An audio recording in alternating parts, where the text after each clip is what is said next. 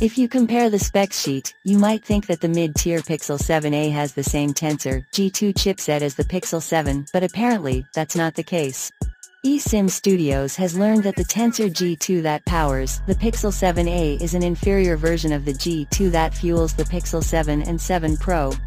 Although both versions of the chips are pretty much the same, Google went for a different packing, or also known as packaging technique, for the Pixel 7a system on a chip. Packaging is the last stage in the production of chips, and it involves placing a chipset in a protective covering to protect it from external elements and heat and helping it connect to other parts of the device it's meant for.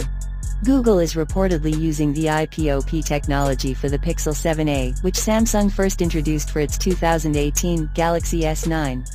For the Pixel 7 and 7 Pro Tensor G2, it uses a more advanced technology called FOPLPPOP. Like everything else, the packaging technology is getting complicated. Chips made using IPOP are thicker and larger compared to FOPLP processors and also run hotter. But the Pixel 7 and 7 Pro's FOPLP CPU technology is newer, more complicated and more expensive, which explains why Google went for the older and cheaper IPOP CPU technology for the Pixel 7a. Even the first Tensor chip used the newer FOPLP processor technology. There doesn't seem to be any discernible difference between the Pixel 7a G2 and Pixel 7's G2, though and both appear to perform similarly on paper and in benchmarks. Their CPU benchmark scores are fairly comparable, but the Pixel 7 performs better under longer periods of usage with heavy loads and is better for gaming. Still, at the end of the day, the difference is not huge, and at most, the Pixel 7a might get a little hotter at times or slow down a bit while gaming. The Pixel 7a is $100 cheaper than the Pixel 7, so most buyers will probably ignore this small difference and continue to regard it as one of the best affordable phones.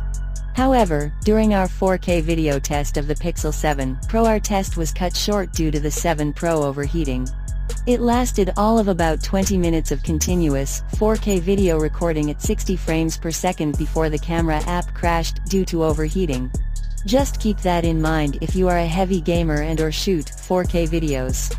The ambient air temperature during our outdoor 4K video shoot was well over 100 degrees Fahrenheit.